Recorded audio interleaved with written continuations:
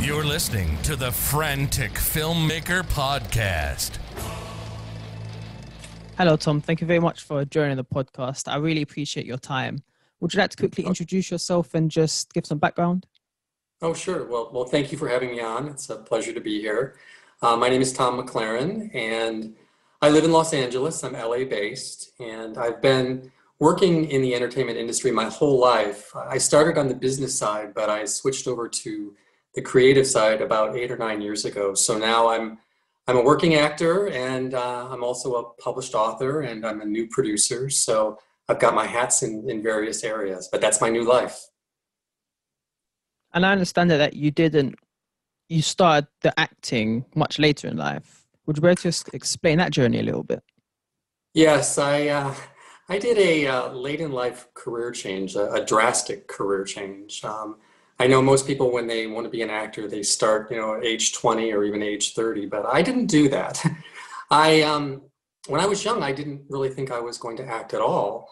My whole life had been geared towards business, and so whether it was high school or college, everything was going down that path. I went to the University of Michigan and I got a BBA, a Bachelor's of Business Administration. A couple of years later, I went to Wayne State University in Detroit, Michigan, and I got an MBA in accounting. So that's the path I was down.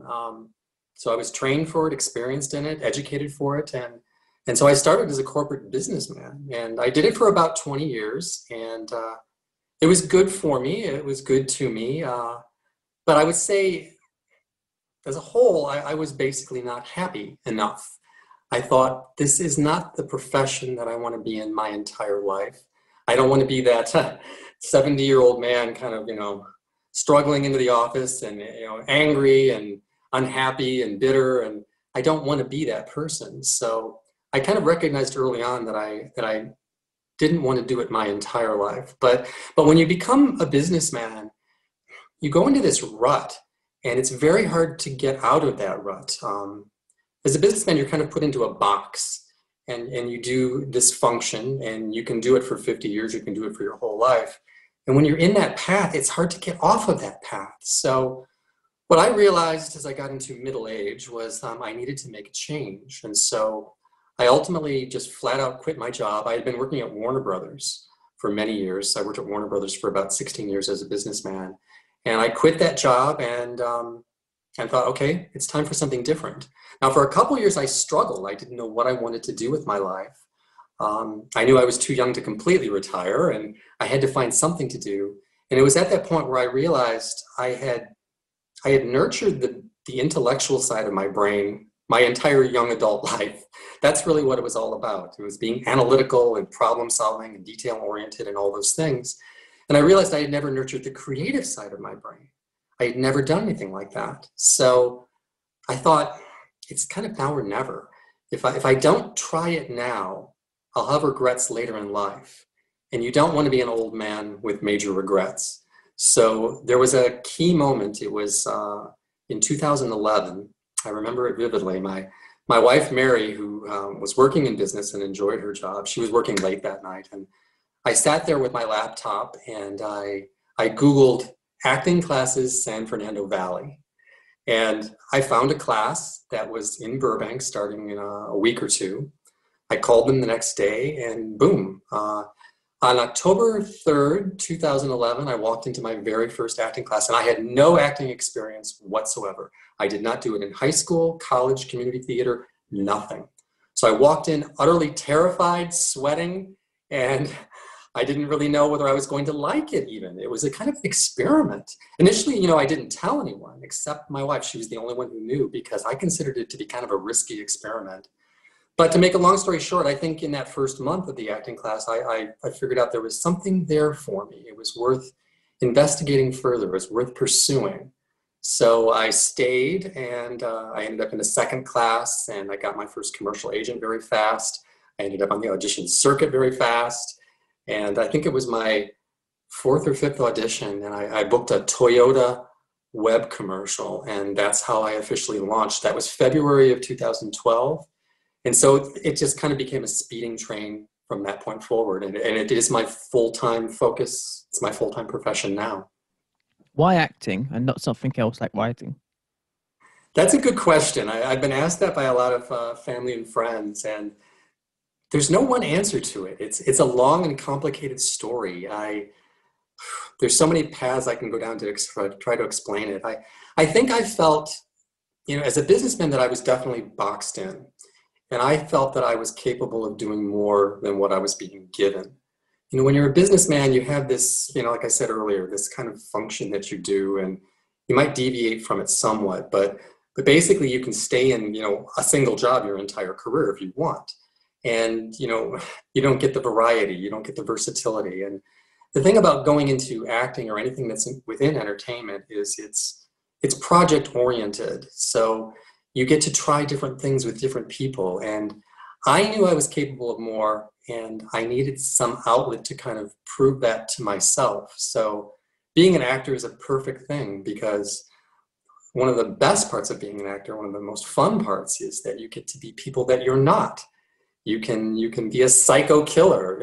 You can be anything, that you're lucky enough to get the part to do. So you get to kind of explore other sides of your personality. And there's a lot of stress and a lot of work and a lot of business associated with acting. But the fun part is actually, kind of exploring like who you are and what you're capable of and trying different things. So I think that's really the primary reason, was to kind of get out of my box and just kind of see, what am I capable of? So for someone who maybe mirrored your experience, or maybe even younger in their 20s, who isn't doing a creative role that they probably do dream to do, but they're too scared to do it, is there any key takeaway piece of advice that you can now provide because of your own journey?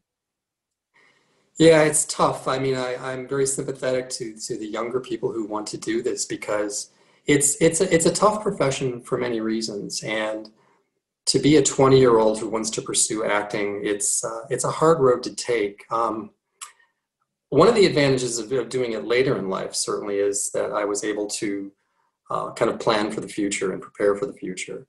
My wife and I have always been very good at long-term financial planning. So one of the advantages of being a middle-aged person was that we were kind of set, and I could kind of do it without that kind of financial stress. Because it's very hard to be a 20-something, and you want to be an actor, but you've got to still make money and pay the rent. So you've got to juggle all these things. So it's a hard path to be a starving actor, and as I said, I'm very sympathetic to the people who work that way. It's a hard life. But in terms of advice for them, I think deep down what you really want to do, and you should always pursue your passion. You've got to find the right time in your life to do it, and maybe it is at age 20, or maybe it's at age 40, or maybe it's at age 60. So if you've got something deep down at your core, don't hide it away. Do go for it. You just got to find the right time to basically do that.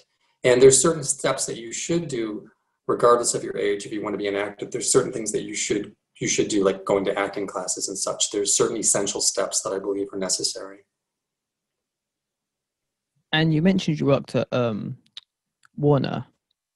Yes. A lot of people who aren't in the industry would assume that would have given you a door or some connections or something, but you told me you quit. Could you help me understand that a little? Because I found that fascinating to hear.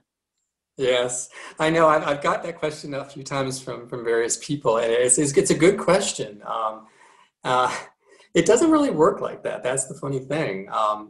There's a definite separation between business and creative. When I was there, I worked primarily in the accounting finance function. I was the director of budgeting for the studio operations division at the Warner Brothers lot in Burbank. So I worked with production, but I was not in production. So you tend to overlap with other divisions and other functions of the studio, but everyone is so isolated in their particular division that it's very hard to cross over. I mean, but I will, to kind of answer your question better, perhaps. And I saw this at Warner, and my wife worked at 20th Century Fox for her entire adult life. A lot of people will start at the studios and they work as assistants or coordinators. And the majority of them are writers. So they're kind of there at the studio because they think it's their entry into a creative field. So they kind of pay their dues and they hope to make contacts. And I've seen it work, and I've seen it not work. So it kind of depends on who you are, who you're working with, who you overlap with. But a lot of people do kind of take those entry-level jobs with the thought that it'll help them bounce forward. Unfortunately, when I was at Warner Brothers, I had no idea that I was going to be an actor. None. Absolutely none. So I never tried to make any connections in that front. So I may have wasted a little bit of time and effort by knowing what I know now, but I didn't know it back then. But I think it would have been hard. You know, if you want to go into entertainment and you want to go into producing, directing, writing, acting, post-production, special effects, whatever you want to go into, there is a basic kind of training ground that you have to go through, and it's very difficult to just, you know, automatically go from one field or profession to another. Usually you've got to pay your dues some way, somehow. There's exceptions to that rule, of course. There's always the importance of connections and nepotism. It is Hollywood after all. So sometimes if you've got someone who can give you a leg up, then you can get an entry level in post-production, and then you can work your way up through post-production. And that certainly happens in acting an awful lot as well. But for the average person, hard to translate from business to acting. It's hard. I guess at that stage, starting young would benefit you, even though you don't have the experience, because you just got more time to kill, and you've got more time to make mistakes and more time to, or just fumble around, isn't it? Yeah, it's. I look back at my life, and I think it did happen in a certain order for a certain reason, and I think it was kind of essential that it played out that way. If I could go back in time, I wouldn't be an actor at age 20 or 30. It wasn't the right thing for me when I was that age.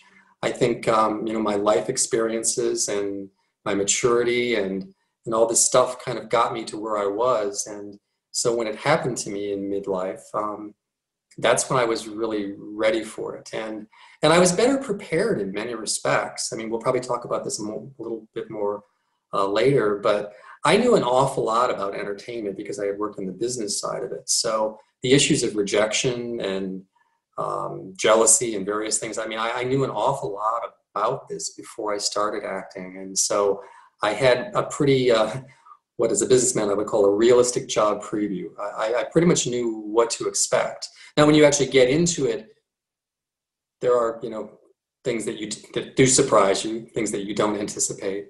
But there is a certain kind of path that you have to kind of go down. And so, yeah, if I could go back, I wouldn't really change, yeah, the major decisions in my life. I would do it the way I've kind of done it.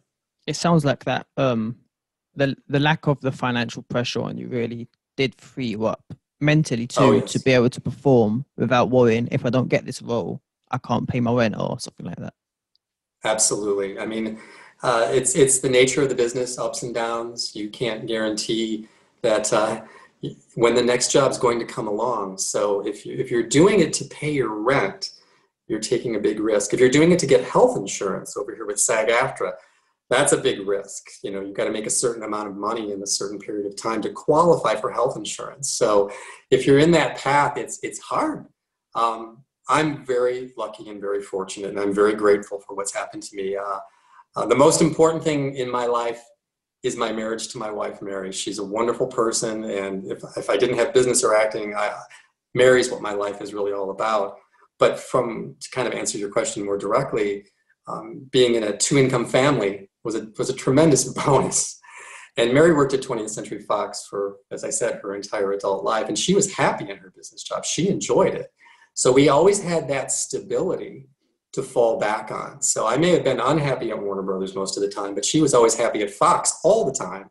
So we were able to kind of, like I say, plan for the future and do things in a certain order.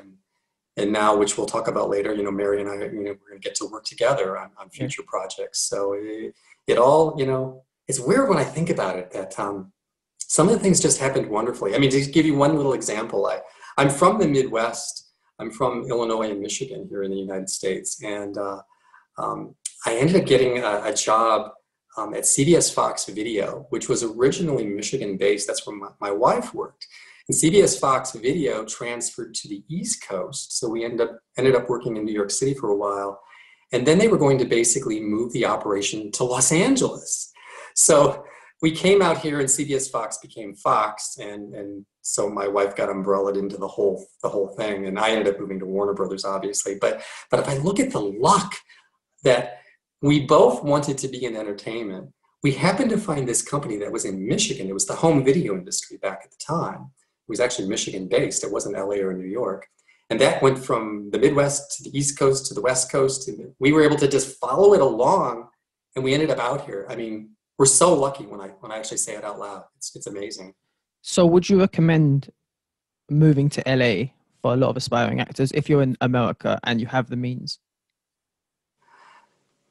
Yes, I don't know a tremendous amount about the British film industry, to be honest. So I can't speak to that. But if you want to work in the United States, certainly Los Angeles and New York are the best places to be. There are other places you can live, which I would say kind of temporarily. It depends on the tax credits. There are often certain states or certain cities that are particularly hot at the moment. Like New Orleans was very hot for a while. But when the tax credits shift from one place to another, then that area is no longer hot. But what I can say, as an actor is, a lot of production is moved out of Los Angeles. I mean, it's everywhere. It's across the country. It's out of the country. It's in Canada. It's in Australia. It's everywhere. And so until and if you reach that 1% of the union that becomes like an A-list name actor, the rest of us who are trying to get a job, it's a harder path to take, because if a TV series is shooting in New Orleans, they will bring the lead actors to New Orleans, certainly. And they'll bring, some key guest stars, lead guest stars to New Orleans to shoot. But the other parts, the smaller guest parts, the co-star parts, certainly the 1 and 2 day parts, they don't want to spend the money to ship you from LA to New Orleans. So they will hire locally. So there's a lot of factors you have to deal with as an actor about why you did or did not get a job. And local production is one of them. So the fact that production is running away, it's been doing this for decades. I mean, Canada was one of the first places that it really ran away to. The fact that there's so little in LA is a challenge for an actor. But still, overall, if I had to choose 1 or 2 cities, certainly New York and LA are the 2 places to be, because this is where the major agencies are. This is where the major networks, major studios. So it may be an uphill battle to get into that inner circle, but at least you're in the right place so that you can hopefully make connections, and you can certainly start to work.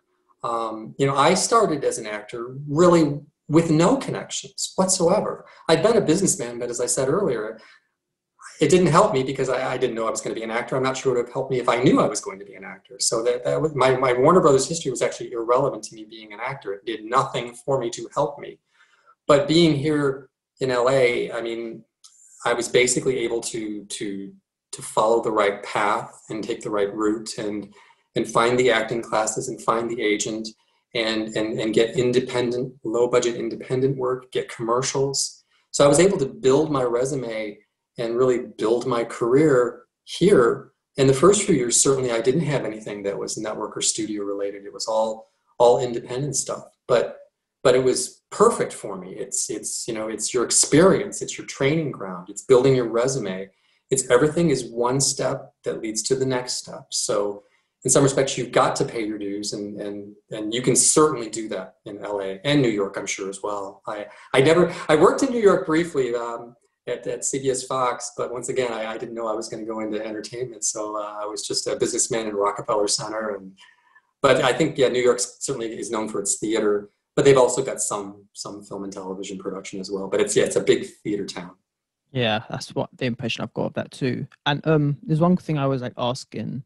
You mentioned you've done indie films or TV or whatever, and Yes. I know that you've also been in bigger productions, so Lost in Space or Netflix, for instance. What are some major differences between, from the acting perspective, a bigger production and a smaller production? Yes, I've done both. I've done more of the low budget indie stuff than I have the big budget stuff, certainly. I do prefer the big budget stuff, definitely. which is not to say, listen, I've had some wonderful experiences on low budget independent films. I've worked with some wonderful filmmakers. I would not trade those experiences for anything because they were perfect for me. But I've also had the opposite on the low budget indies. I've had some not so good experiences. So given the choice, I prefer the big budget because the people that are involved in those productions are professional, prepared, present. There's a lot of money at stake. So you have to know your job. You have to be good at your job because, you know, every minute the clock's ticking and time is money. So if you're the flat tire on that car, you're going to be fired. So when you're on a big budget TV show or movie, everyone's at the top of their game, and it is fast paced, it is stressful, but I love working with talented professional people. And from my experiences so far, when you're on those sets, I mean, everyone's pretty much, you know, running their A game, and that's a wonderful environment to be in. On the low budget indie side, you get what you get. Like I said, I've had some great experiences and I've had some not so great experiences. The trouble with the low budget indies is it's hard to say what everyone's motivation is for doing like a low budget indie film. I mean, someone may be doing a passion project. They really only intend to do one movie in their entire life, their one passion project. Maybe they surround themselves with family and friends to fill out the cast and crew. And so you've got people who are not necessarily professional. And I'll give you one example, a perfect example of this. I did a little cameo in an independent film last year. It was a filmmaker that I worked for previously. So I was thrilled that he remembered me and brought me back. And I just came in to do a one-day cameo for him. And this is a low budget indie. And we're shooting this, I'm in one scene, we're shooting this scene. And the production assistants, the PAs, are over at the craft services table. And during the take, they're opening bags of chips. They're talking. They're dropping things. We ruined probably 4 or 5 takes just because the PAs were over there misbehaving. And I know the PAs were friends of the filmmaker. And I thought, oh boy, you know, it is the director's responsibility to basically take control of the set. And there is a risk if you're kind of just bringing in your pal to do something, a grip job or whatever it is, and it may or may not work out, and it can cause problems. And you know, when you're doing the low budget indies, you know, every take does count. You're running out of time and money potentially. So if something gets ruined for the wrong reasons, it's such a disappointment.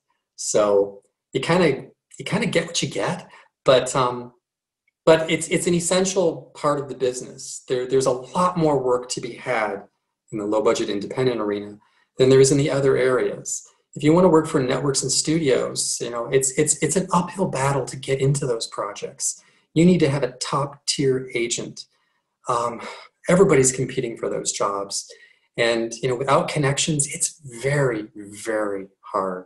So hopefully you can do both categories. I think they're both essential. I love working in both, but given the choice, I think, yeah, most of us would probably prefer to be on like a set like Lost in Space, because that's like heavenly. That's the dream, isn't it? Oh yeah. Yeah. And on the indie sets, I just want to focus on those for a bit. The directors themselves, how do they usually direct actors in your experience? Can you tell they're not as established? Yes. I mean, once again, I've worked with some great directors and I've worked with some not so great directors on this front. The not so great ones on these low budget indies, sometimes they're basically just concerned about getting the shot. They just, you know, they're almost like, you know, DPs, cameramen, you know, director of photography. They're really just concerned about getting the shot, and they don't communicate with the actors. So they're really just kind of get in, get it, and get out. So I've worked with a few of those, and you kind of learn to self-direct yourself, self-critique yourself, because you're not getting any feedback from the director. The better sets to be on, the better filmmakers to work with are the ones that actually do work with the actors and communicate with them and give them the feedback. You know, as actors, we really want to hear the feedback. You have to have the right temperament for this, because you've got to be able to take positive and negative feedback. You've got to be able to take notes, and you've got to be able to adjust immediately to what they say. So there is a skill set to that. And you've got to have the right personality to not be too sensitive and to take it properly and absorb it.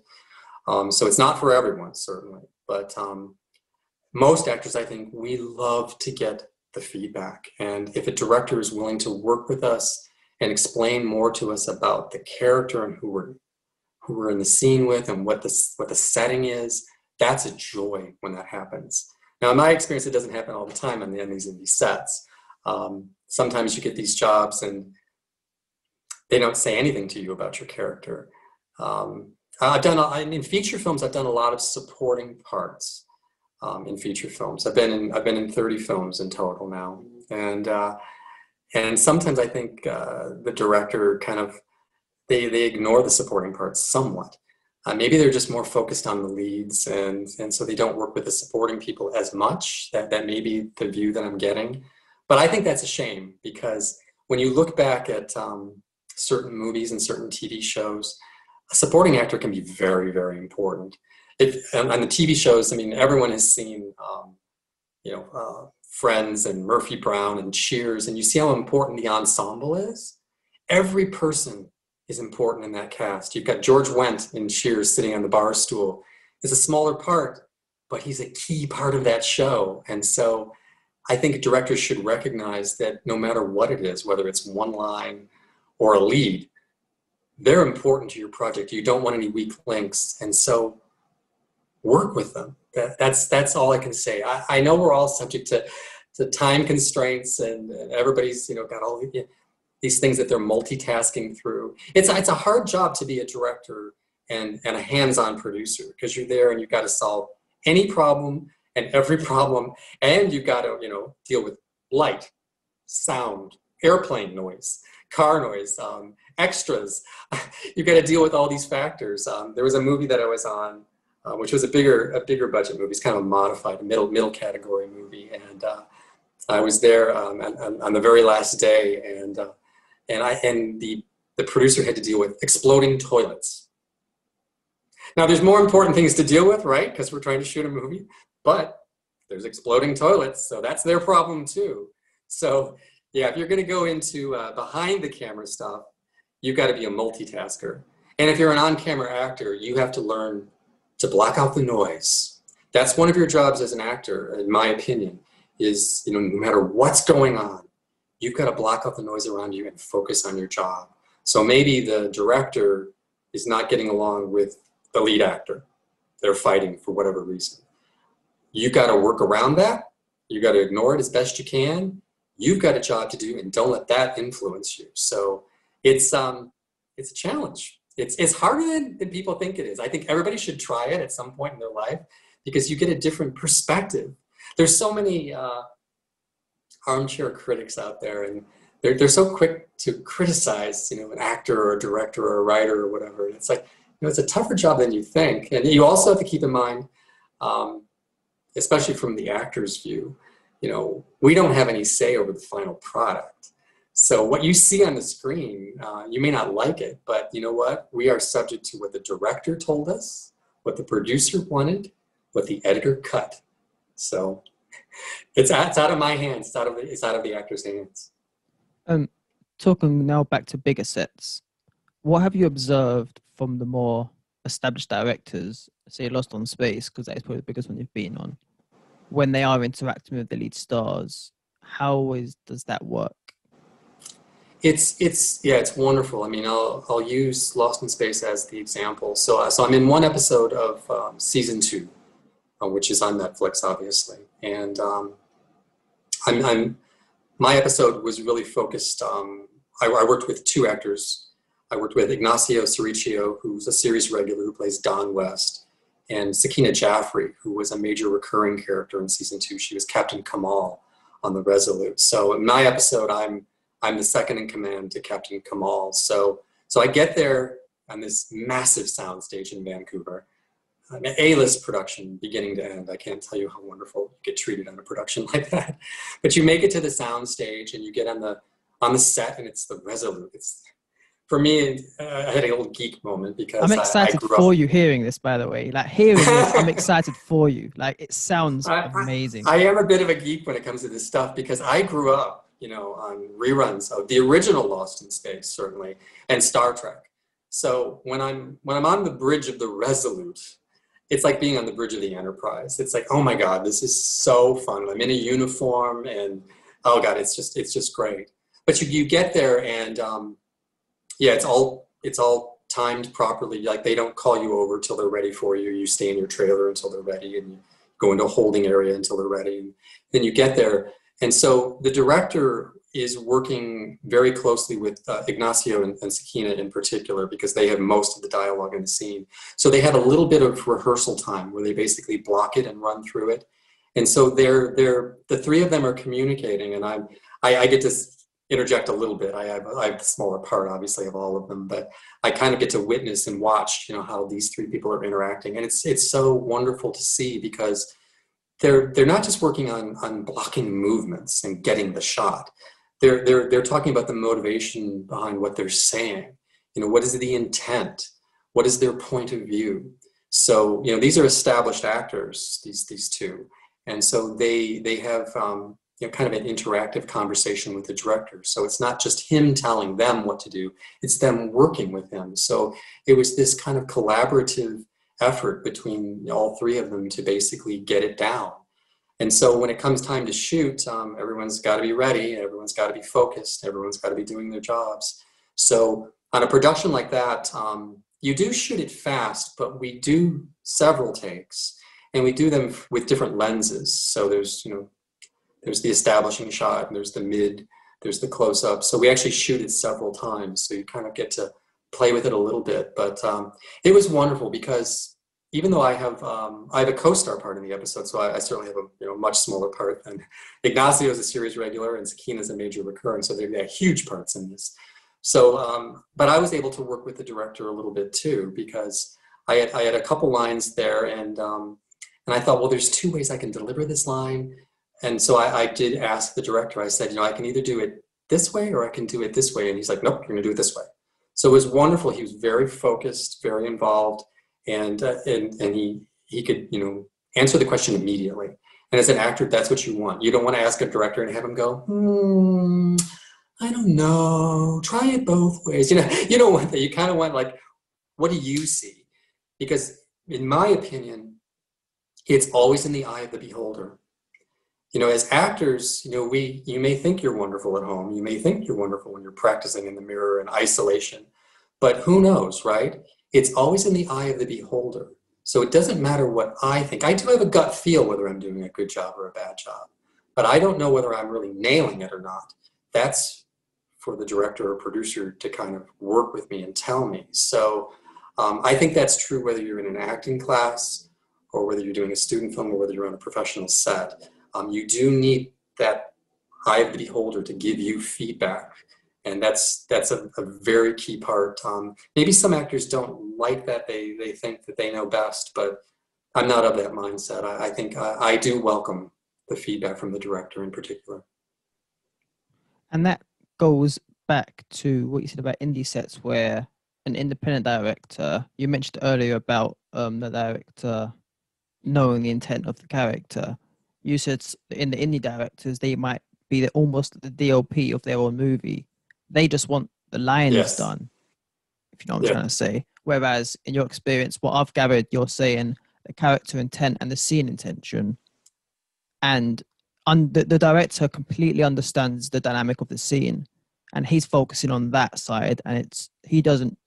Is that? I've gathered that correctly. Yes, I mean that's basically it. I mean, the director does have to, as I say, multitask. They got to do a lot of things, but they should have a good crew around them, so that there is someone who is paying attention to the lighting and the sound and these other factors, so that the director can focus on what is really his primary job, which is to create a good, entertaining product. So he has to be surrounded by good people so that he can make these big key decisions, but also pay attention to the details.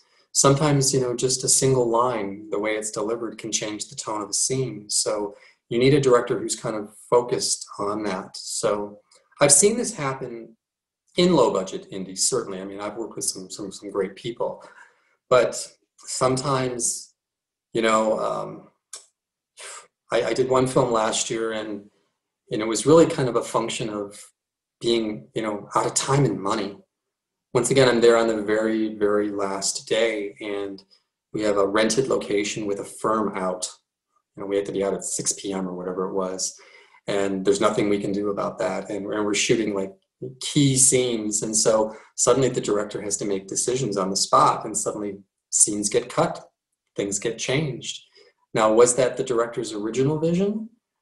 I doubt it, because it was in the script differently. But because we ran out of time and money, something had to be done at 5 p.m. that day, because we had to be out at 6. And so, that's unfortunate, I think, when that happens. My goal when I'm producing my own projects with my wife Mary is always have enough time and money to make the movie that you want to make.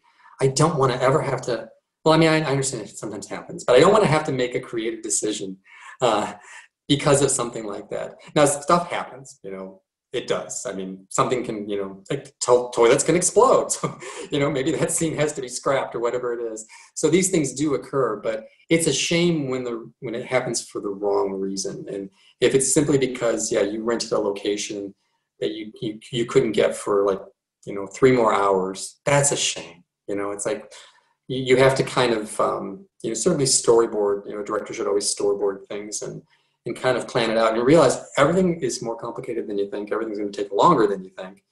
And so you have to build in, I guess, a cushion. You've always got to have a cushion when you're coming up with your budget for contingency, right? There's always got to be at least a 10% contingency for overages.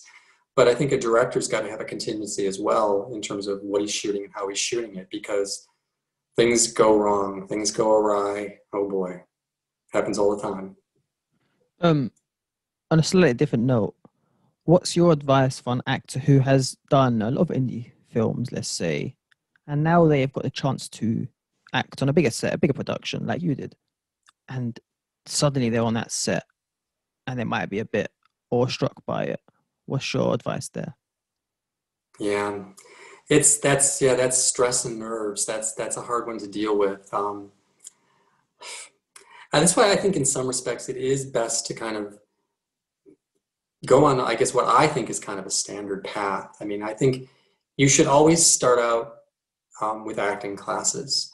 I preface that by saying there's no acting teacher that's going to teach you to be a good actor. Never. You have to have a core amount of talent inside you. An acting teacher can help to nurture it. They can help to fine-tune your skills. And it's always good to get the practice. But there's no acting teacher that's going to suddenly turn you from A to B. It's just not going to happen. But it's an essential step. You learn a lot about yourself in that process. You can practice and make mistakes, and it doesn't matter, right? So you definitely have to go through that path. You have to go up that path when you're starting, because you learn so much. You learn helpful hints and techniques, things that you're going to take with you to future sets. So you know how to interact with other actors, and you know how to work on your character and develop your character's backstory. So you should always start with that. And then I encourage people, maybe as your first steps towards actually working and getting out of class, is do student films, do low budget indies, do commercials, do anything you can get. The first 2 or 3 years I was acting, I turned down nothing. I accepted every job offer I got, no matter what it was, even some unpaid ones, because I knew it was good experience. I could get good footage out of it. Do everything you can, because the more experience you have under your belt, the more times you've been on set, this will all serve you well when you make it to a big budget set, because the stakes are very high. It can be very intimidating. Sometimes if I've never really worked with a name actor who's intimidated me, but I'm sure it does happen, because they just don't have the patience for someone who may not know how to do a particular thing. Could I quickly interrupt there for a moment? Sorry. That was actually going to into a question I really wanted to ask. Oh, yes, please. When you are working with these leading actors, the bigger actors on these sets, is there any etiquette or advice you would give someone who's never done it before? Let me think about that. I've worked with several name actors. I guess, I try to just act like a professional actor when I'm with them. So I sometimes regret after the fact that I didn't talk to them more about projects that I've seen them in. You don't want to come across as someone who's too fanish, in my opinion. I mean, you want to come across as a professional actor because you're hired to be one, and that's your job, and you're there to do a job. So you don't want to go overboard. But I do kind of regret that I missed out on some of that with some of the people that I've worked with. But in my experience, I've only had good experiences with the name actors that I've worked with. And I know there's exceptions to this rule. We've all heard about these, right? I've not encountered that kind of a-hole A-lister, shall we say. It's not happened to me just yet. But the people I've worked with, and I'll cite the two biggest budget movies that I've been on are The Exorcism of Molly Hartley with Devon Sawa and Santa's Little Helper with Mike the Miz Mizanin. And both of those guys, they're so great. They're so professional, and they know their game, and they know exactly what they're doing, and they're good actors, and they're genuinely nice people. The first real set that I had been on at this time was Exorcism of Molly Hartley. There were a lot of firsts for me on that movie. We shot it in the summer of 2014, and this is for Fox. And I'm in Winnipeg. I'm in Canada for this one, and I get there, and it's my first SAG-AFTRA movie. It's my first studio movie. It's the first time I've traveled for a movie. It's the first time I've been in a trailer, my own trailer, and it's got my own bathroom, my own shower and all this stuff. I was stunned by the whole thing. And I get there to the set, and so, actually I met Devon at the hotel. We drove out to the location together, but Devon was so wonderful. He's such a great actor, and you see his focus while he's working, and it helps bring your game up, because just being in his vicinity is it's kind of awesome. And you see how he works on a set and how the director works with him, and you learn a lot just from that process. So that was my first kind of big experience. And I guess I was scared, I was nervous, but I survived. And the only thing I do kind of regret after the fact that I never really talked to Devon about, I'm such a fan of the original Final Destination. He was the lead actor in that, if you remember. And Devon was so great in Final Destination. And I never asked him about it because I didn't want to look like that guy who's, but I do regret that I didn't talk to him about that. But listen, he was a great guy. He was there. He was very focused on the work, and he just had a baby. So when we weren't in the scene, he was often Skyping home to his wife. And so I didn't want to intrude on the family time. And so, but the time I did spend with him was wonderful. He's a great guy. What's your advice for aspiring actors to deal with rejection and failure in the industry? Because it is an industry where you get knocked back quite a lot of times. Yes. Yeah, that's a good point.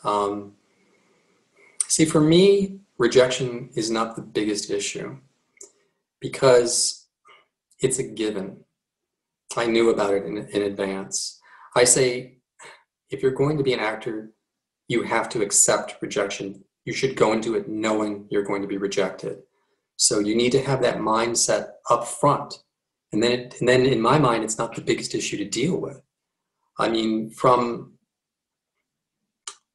a practical day-to-day perspective, it's a challenge, certainly. I mean, one little thing that I do to protect myself is when I go in for an audition, I do the audition and I immediately forget about it. I assume I'm not going to get the job. If I get the email or the phone call a few days or a few weeks later, it's a happy surprise. But I've moved on as best I can. So sometimes when I've got these calls, I don't even remember which one they're talking about. Like they'll assume that I remember exactly. Like, you got the job, and I'm thinking like, okay, which job was this? Which audition was this? Because it's out of sight, out of mind. I kind of move on from it. So that's one thing that I kind of do to protect myself. It is a challenge. I'm no expert at it. It gets hard in some respects because if it's something that goes, especially the network and studio stuff, it'll go through a very formal process generally, most of the time. And you'll get an audition and you'll have a callback. And there may be a second callback. And they may put you on hold, which means, you're one of the final contenders. It's usually you and one other person. As you start going through this process, you can't help but get your hopes up every single step of the way. And as you get closer and closer and closer, this dealing with rejection gets harder. I mean, I'm very good about it on the first audition, about doing it and forgetting about it. But when you go through the process, it can be challenging. I mean, there was a job a couple years ago. I was up for a guest star part on an episode of Speechless, which was a sitcom starring Minnie Driver. And I got put on hold, and it was like, oh, this was going to be so great. I did not get the job, obviously. It went to the other guy. And so that's kind of heartbreaking because, you know, to get that close to something that big, it's like, when does that doesn't happen that often, at least from the current position I am in the industry with my current, you know, representation and my current level of experience. I mean, maybe in the future it'll be a little better and I'll have more opportunities like that, but it can be heartbreaking. But accept it up front. Know that it's there so that it doesn't become the primary issue. I mean, trust me, there's other things that you've got to deal with. I mean, to name just a couple, there's a lot of factors that are outside of your control, and you have to learn to accept that. The importance of connections cannot be underestimated in this industry. So if you're an unknown actor and you start off and you don't have any connections or nepotism to help you get started, you're going to face an uphill battle. It's going to be hard. You know, the top tier agencies are not going to see you. You can't just call up CAA or UTA or William Morris and get a meeting with them. That's not going to happen. I mean, to get to that level, you've got to go through a lot. I mean, typically you have to be already be a successful actor and then CAA wants you, right? But how do you get to be a successful actor? How do you get those jobs? I mean, it becomes this horrible, vicious circle. And to give you, you know, a little insider lowdown on this, this comes from a very reliable source. 100% reliable source. Certain network and studio casting directors will only see clients, actors, from certain agencies. So if you're not repped by a top tier or a mid tier or above agency, they will not see you for an audition. So how do you get into one of those agencies? $1 million question, right? How do you get in there? It's like a catch-22. Well, so I need to be a series regular to audition for this part that's a series regular? Okay, well, how did I get the first one? So it's almost this insurmountable problem about how does this work? And that's why if you dig deep enough on a lot of successful actors, not all, but a lot of successful actors, if you dig deep enough, you'll find the connection. Someone who helped them, someone who got them in the door, someone who got them a seat at the table, at least. Everyone I've spoken to this. So, no, your view, Kerry, your view is more important than mindset. Oh, no. I'm just saying it's that's what I'm, you know, kind of striving for, is to get that seat at that table. And it's really hard. And I've been in the business for almost 8 or 9 years. And I've got a big resume. A lot of it's low budget independent, certainly, but I've done over 200 projects. Wow. So I've got training, I've got experience, I've got a resume, I've got demo reels, I've got headshots, I've got an agent, I've got a manager, I've got all of these things, but it's still, how do I get a seat at the right table? I mean, you know, as an example, and this is hypothetical because I can't state this as 100% fact, but if you wanted to be in Game of Thrones, not everybody could audition for Game of Thrones, I'm certain. I'm sure they only saw people from top tier agencies. So just because, you know, you've got, you know, a resume with a lot of credits on it doesn't mean you're going to get to audition for Game of Thrones, because you've got to get at that table. How do you get at that table? It's like, I don't have the perfect answer to that, but I think, you know, the best you can do is try to make what connections you can. I mean, most of us don't have them, right? But you try to make connections, and you will make more over time. So the best advice I really can give people is, and this also came from that 100% reliable source, is keep working. Always work, and work towards getting a better agent. So view every single job as though, well, maybe that one is going to help me with the next step. So don't be that actor who, you know, is discouraged and sits at home and complains. And don't be that actor who spends 100% of your time in class. Get out there and work. You'll learn something from every single job that you do. And who knows? You might make a connection. Maybe you'll be in a project that'll be seen by a bigger audience. I mean, one of my most successful movies, to use this as an example, is a movie called Expelled. which we shot in 2014, and it stars Cameron Dallas, who's a big internet superstar. I play his dad. And this was done by Awesomeness. And at the time, Awesomeness did not have a presence in feature films. They do now, but they didn't back in 2014. And I booked the part in this movie, and I went to the table read. I had no idea who these people were, and these YouTubers, and Cameron was a Viner, if you remember Vine. And so I had no idea who Cameron Dallas was. And so I went home from the table read and I Googled, and I'm like, oh my God, there are tens of millions of primarily girls and young women all over the world who love him. I mean, absolutely love him. And I came out of that, and I'm getting goosebumps right now, even as I say it. And it's like, I think this movie's got the potential to break through. So we shot it, and they had to get it released really fast. It went through post really fast. We got a limited theatrical release in the US mainly for publicity, I think. We were in LA, New York, and Dallas. But we launched on iTunes a couple days later. And oh my God, this little movie, this relatively low budget independent, well, not independent, it was Awesomeness, but relatively low budget Awesomeness movie. We launched on iTunes, and we were the #1 best-selling movie on iTunes across all genres, all categories, all movies. I still took a screen snap of this because I knew it was a rare, once-in-a-lifetime moment in time for me. We had knocked Guardians of the Galaxy into the #2 position. I think The Maze Runner was #3. And so here's Expelled at the top of this list. And Expelled had legs. It stayed in the top 5 on iTunes, in the top 10 certainly for the first month. And then we moved to Netflix a couple months later, and then we got a worldwide audience. And so suddenly this movie got seen by millions of people. So that's what I mean. I mean, this is a movie I got on my own through direct submission. I did not go through an agent. This was on LA Casting. At the time, it was listed as a non-union movie. They flipped it to union. And I went in and auditioned for the director. I was the first one up that day, which a lot of people think is a jinx. I'm the first actor he saw.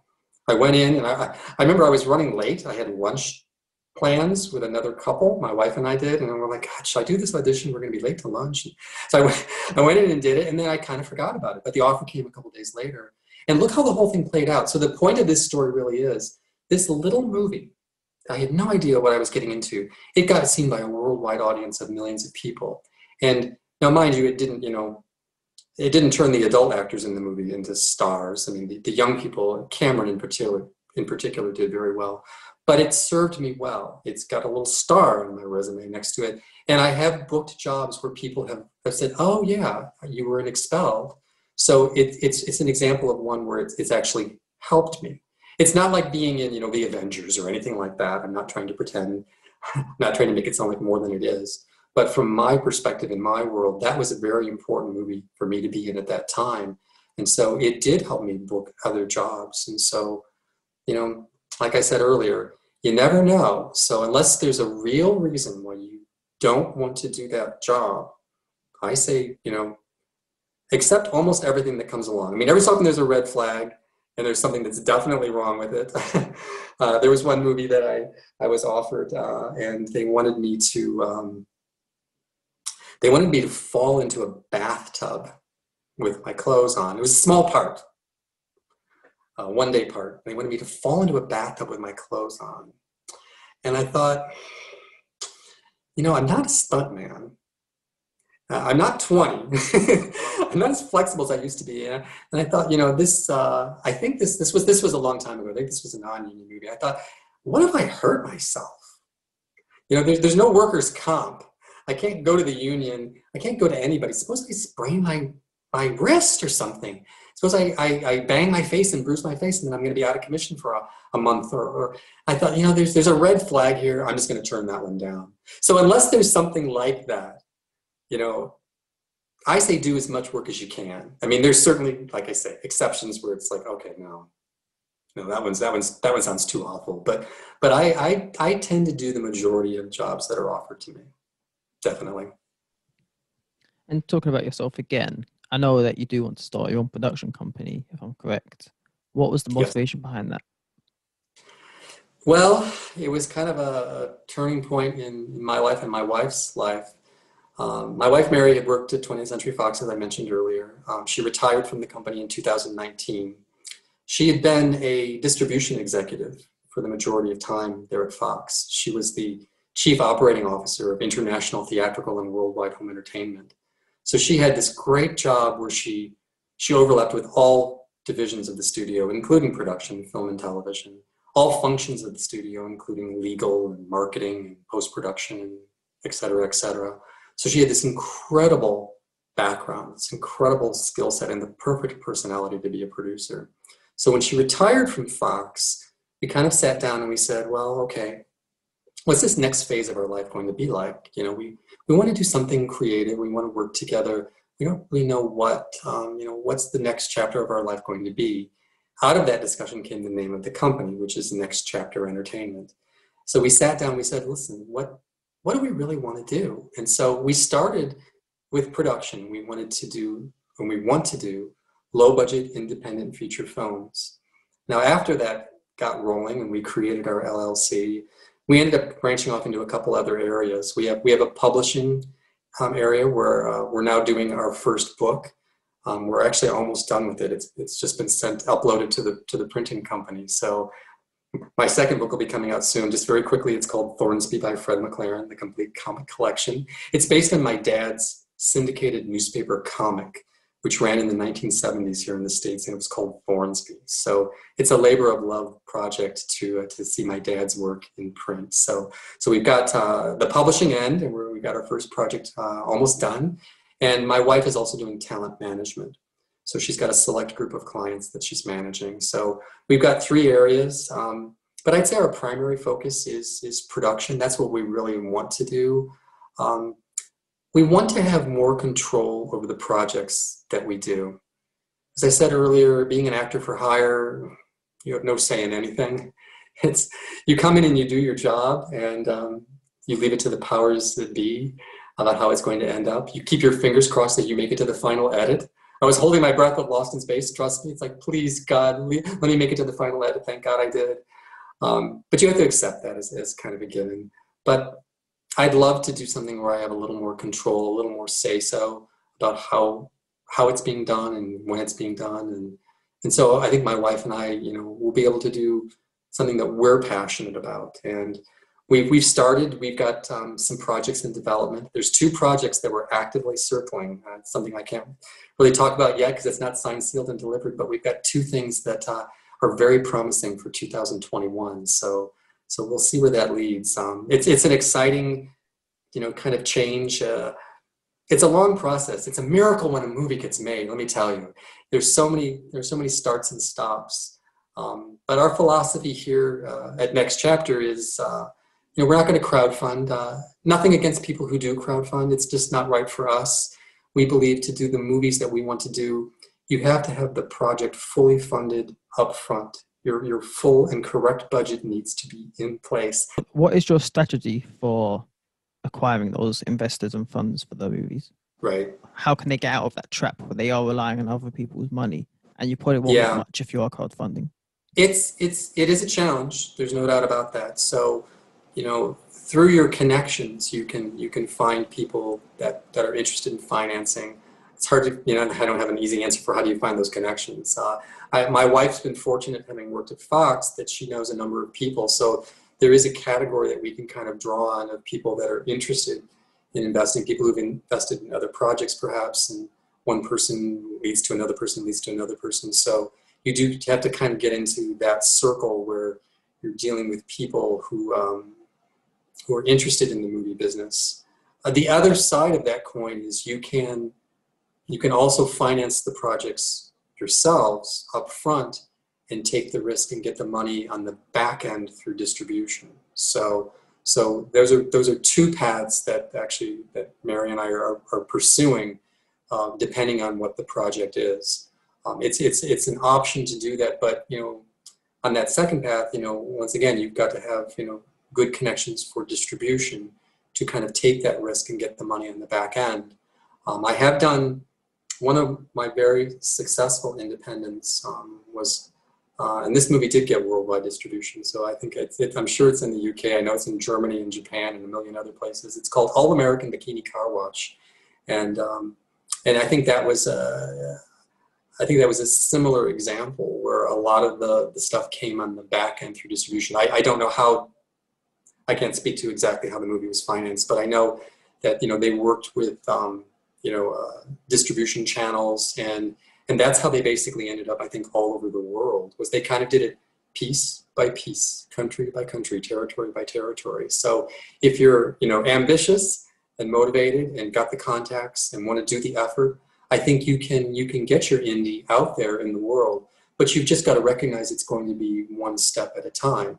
There wasn't just one click for All American Bikini Car Wash. No, it had to build over time, but it did. And so, that's a successful indie that does that. So I think for Mary and I, we're going to draw on all these experiences. I mean, we're certainly going to draw on what Mary knows from her time at Fox and what I've learned in my time as an actor, and put it all on one big mixing bowl, and hopefully avoid some of the pitfalls that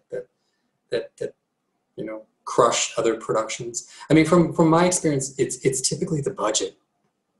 That's what kills most people. That's why a lot of movies just never get made, is they can't get the money raised, or they only get a limited amount of money being raised. I've been in those indies where there's that limited cap, and when you reach the cap, like I was talking about earlier, it's like, okay, we're out now, so there's nothing else we can do, and the movie may be too short, or maybe missing this scene, or maybe too bad we didn't get more takes on that scene. It's like they're just out of money. So that's a hard environment to work in. So I think with planning, we're going to try to avoid that, and I know that I can say with a fact that we have the money already set aside for what will be our first project. So we're kind of off and running.